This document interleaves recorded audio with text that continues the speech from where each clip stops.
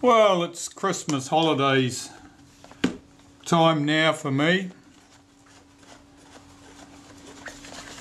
Customers' cameras will just have to wait. Today I've pulled this out of my spare parts bins. Retina Ia, Cox, no frame counter, press the button, no shutter action. As you can see, it's not exactly a thing of beauty,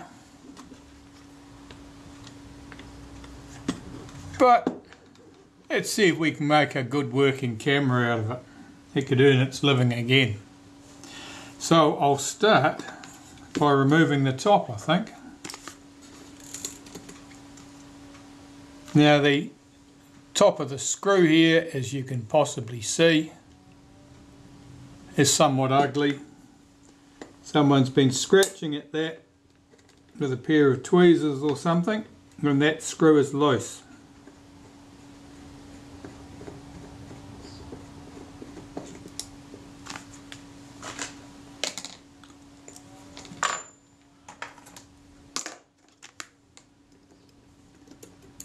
The washer, the star washer, was present. Let's lift that advanced lever off. Broken frame counter spring, well, that's not exactly an earth-shattering discovery.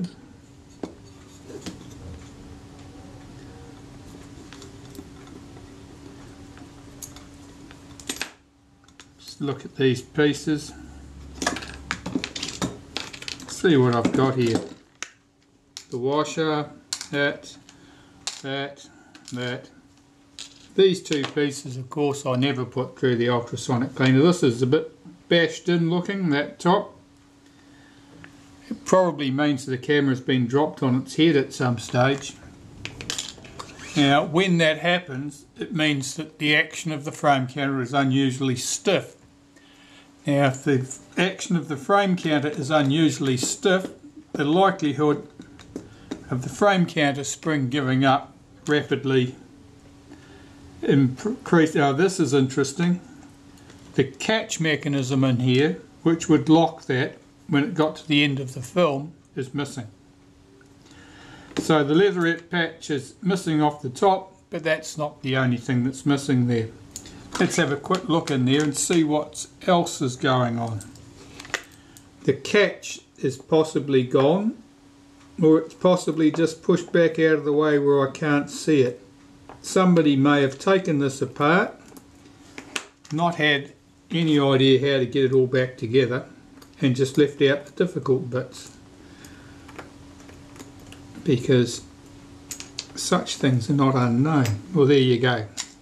It's got no guts. So the lever's missing, the return spring for the lever is missing.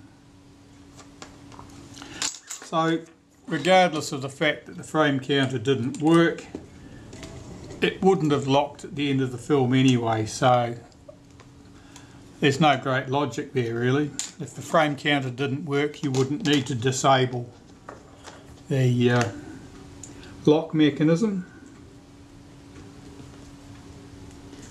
Let's just undo this.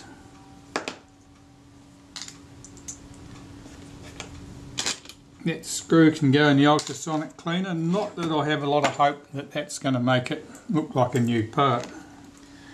The top cover's got some green staining around there, verdigris, so it means that there's a little bit of corrosion there. Probably stored in damp conditions, I don't know, perhaps at the back of someone's garage or shed. Let's lift the top cover off. Oh yes, that's a bit crusty looking, and you can just barely see through that viewfinder. That's very rough looking. Here, lift out the shutter release. Somebody has put the spring and that thing there. Now that was over there like that. That's entirely wrong. That spacer should have been there and the return spring on the pin. Now what had happened there would very likely cause problems with the shutter release. So someone's been in here, didn't know what they were doing and lost stuff, or put stuff in the wrong place rather. Let's remove that spring. And what have we got here? Oh, let's take the rewind off. That's rusty. That looks quite rusty around there. Well, that's nickel plated, of course, and normally that's not going to rust.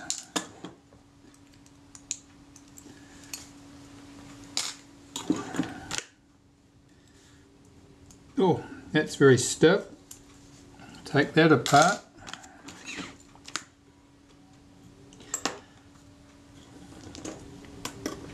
See if I can lift that gear off there.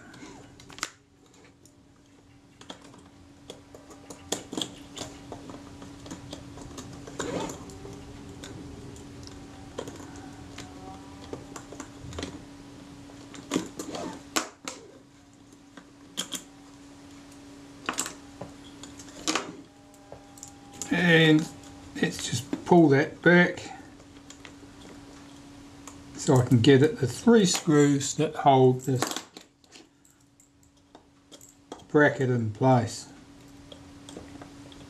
That screw head looks a little bit damaged and it's loose.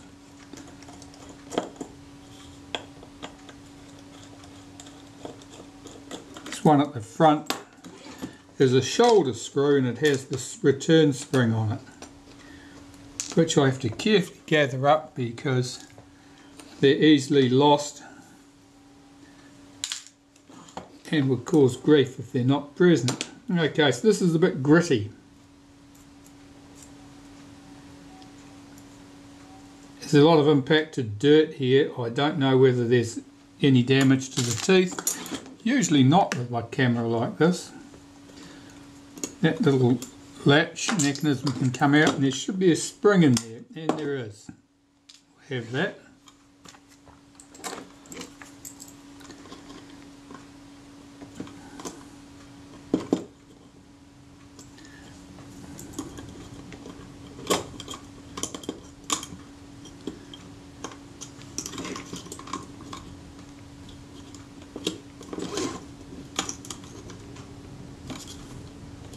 These can often be a bit stiff. That squared shaft has very thin walls. Because the hole down the middle of it is takes away most of the strength, so often it's a bit distorted and you may have trouble getting things like this off. Here's our return spring, little drive dog, this gear. Now the return spring here is displaced, but I don't know whether that happened when I lifted the top off. We'll give it the benefit of the doubt and say that it was in fine condition before I took it apart.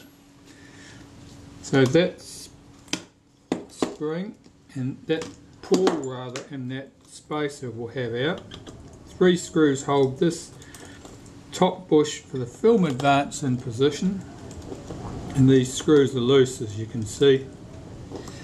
No effort required to remove those. That was the clutch assembly. Take that apart and catch that rogue screw. Okay, so the top of the camera is stripped down. At the base of the camera. Now this is a Retina Ia. It's covered in leatherette, not leather. The 2As are always covered in leather. And the leatherette is unusually stiff and papery compared to the leatherettes used on the later cameras, the 3Cs and the like. It's usually very difficult to get the leatherette off the base of the camera in one piece.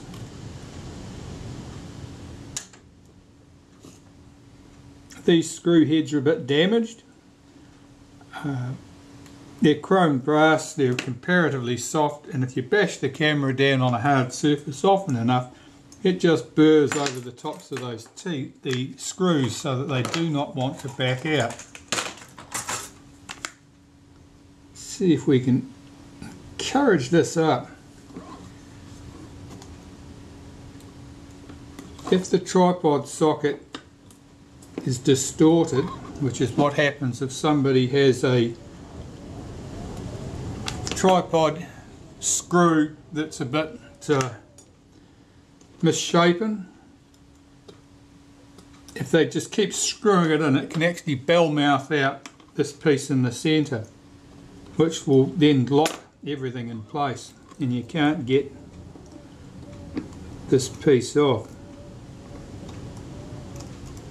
Those screws are certainly backed out, but it's not helping.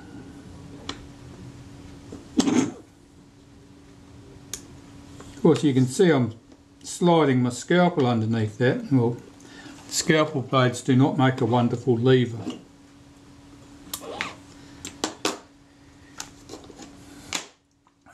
Very prone to breaking in half when you do things like that. Let's see if I can get a screwdriver under here. I can on one side. Oh yeah, that tripod socket here is certainly damaged.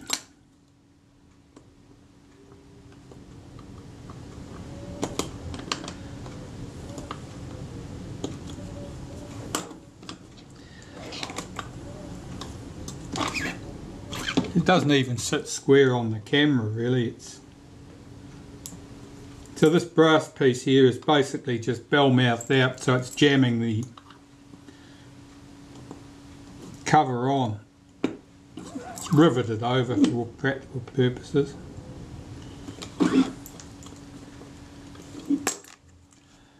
That ain't coming. I need a better lever.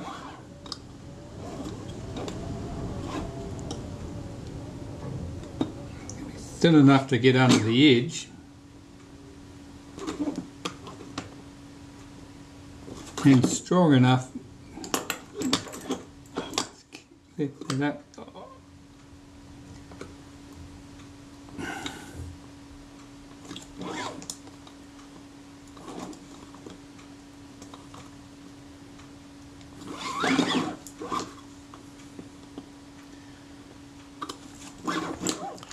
well, I think I've got two choices here. I can lever that madly and break the screws that hold the tripod socket to the base of the camera, or pull the screws out of the threads. Or I can run a drill bit down through here. Would probably need to be about an 8mm drill bit, possibly larger than that, to cut the head off this tripod screw here to enable me to get that top off. The tripod screw is going to have to be replaced regardless. That's useless. If it came off without a fight, I could always just clean up around the top edge of it so that this piece would fit, but it doesn't look like it's going to come out without a fight.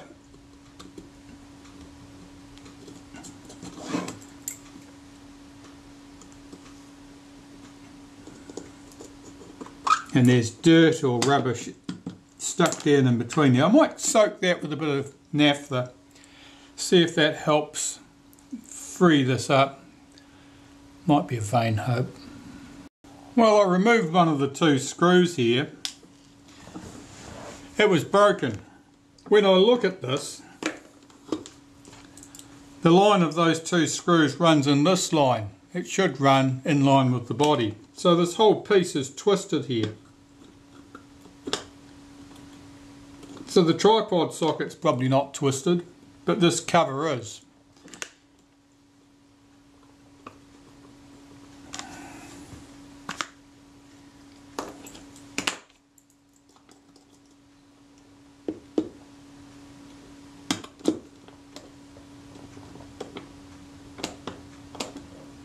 Coming off. Oh, that's glued on. Okay. So, to deal with the broken screws, somebody glued that on. Here's the remains of the glue. I'll see if this leatherette will peel back after that fight.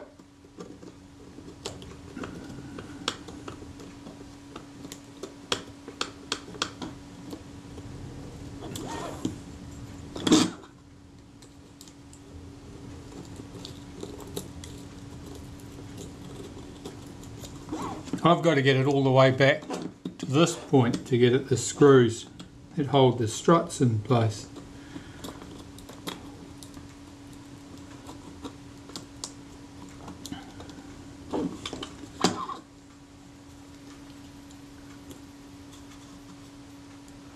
Got no idea what that adhesive is, but it's nothing good.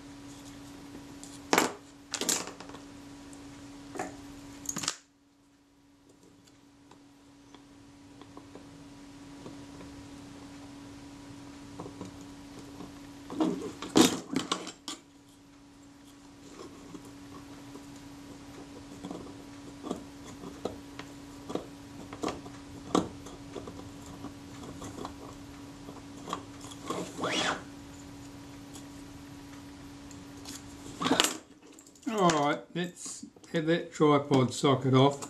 Screws are loose. I might have predicted that.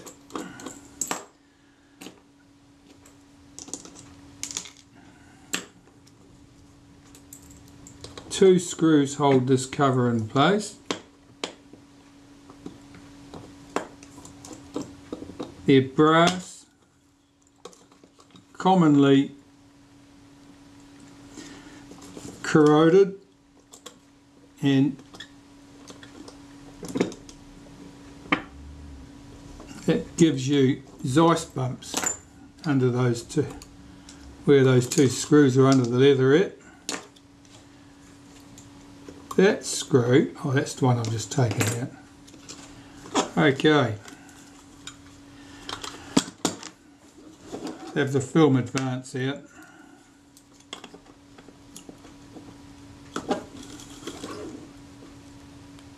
Three screws hold that bush in place.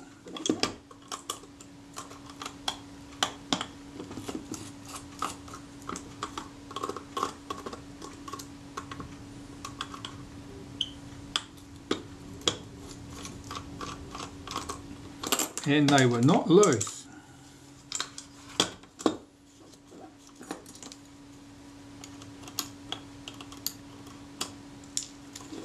Hold back the catch for the rewind button and slide that shaft out. Lift out the take-up spool.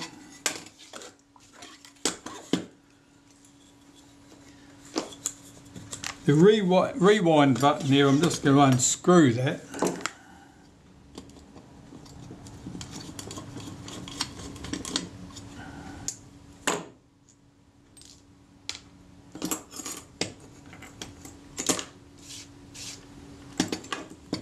My bench top is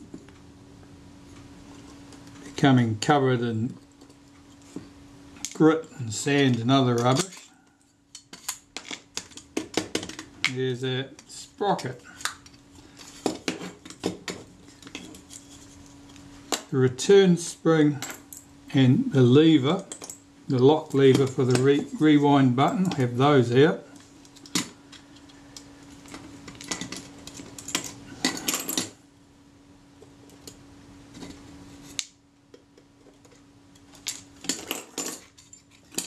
And while I'm here, you might as well have the door off the front.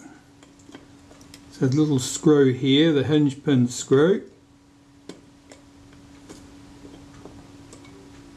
That screw appears to be completely clogged up with filth. I can get the front off, the door off with only one screw removed. A little bit of wriggling. So we'll take the screw that I can get off out, open the front halfway, and with a bit of wriggling I was able to get the bottom screw out of its hole in the bottom, and I'll just lift that door off. Paper washers are missing top and bottom of the door there. Let's have a look at that screw, the hinge pin screw here. Yeah, the slots either jammed up with rubbish. Yeah, it is, it's jammed up with rubbish.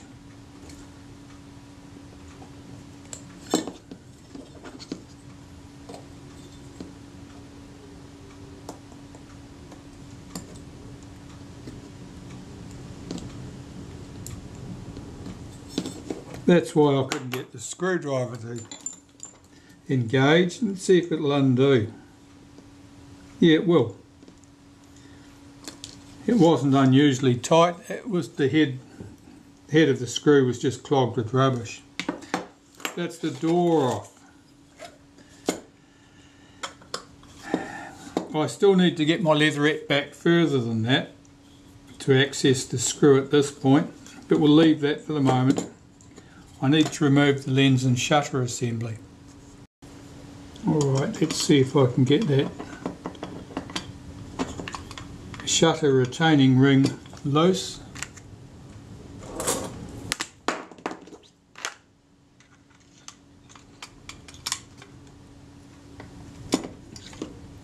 Yes, no arguments.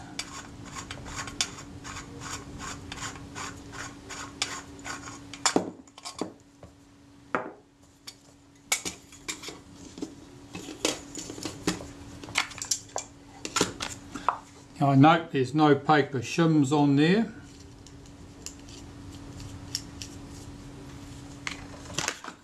That's sometimes the case, not commonly. It may mean that someone had removed the shutter at some stage, damaged or lost paper shims and didn't replace them. Or it might mean that no paper shims were needed because the focus was spot on at that particular point.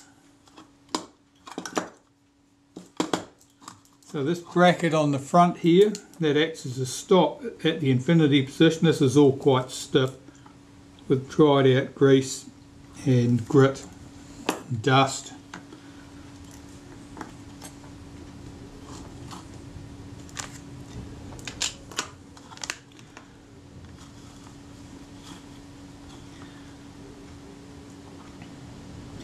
I'm looking for evidence that these screws have slipped, that the focus scale ring has slipped relative to the outer helical, and I'd be looking for damage where the screw heads had bitten into the outer helical previously, but I'm not seeing any, that's good, that's a good thing.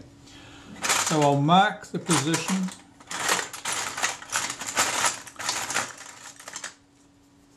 of that focus scale ring on the outer helical. Now I notice there that the inner helical sits up quite proud of the outer helical right round there at the infinity position.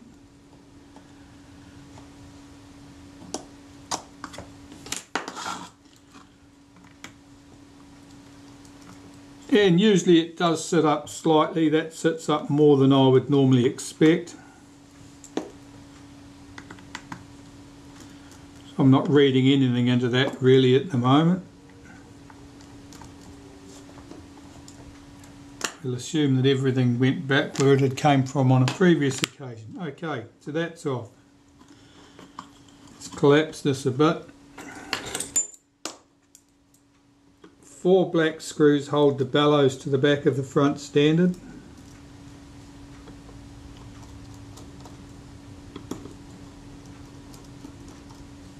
Six countersunk or flathead screws, nickel plated ones, hold the retaining ring in place.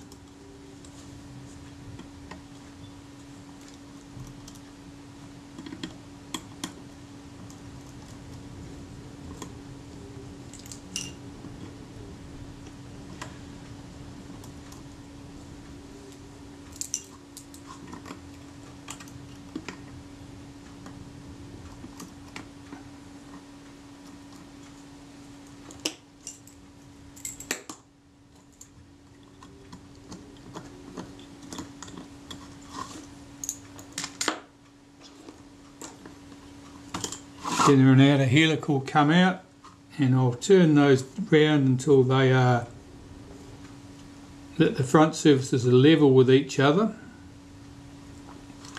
which is about there, I would say. Bit more.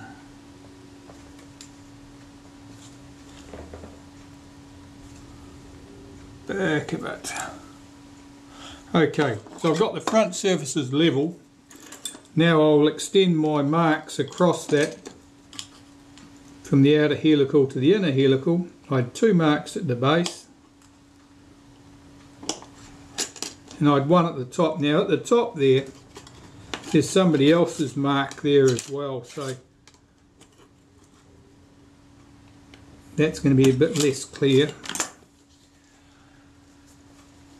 But that should be enough. I should be able to work out where that came from that. Cover those 4 black screws. This grease is very dried out. It's like a hard wax. 4 screws here, the larger countersunk head screws, hold the focus mount to the back of the front standard. We'll cover those screws.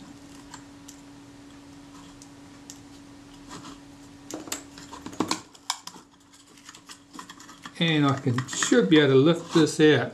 Yeah, that felt light trap there has seen better days. That's in pieces. I'll have to peel that off and glue it all back together on the back of that. Okay, and the struts are the next thing to come out of the body. Well, to get to the struts, I've got to get this leatherette peeled back further than that. Preferably all the way to the corner, but that might be a bit too much to ask.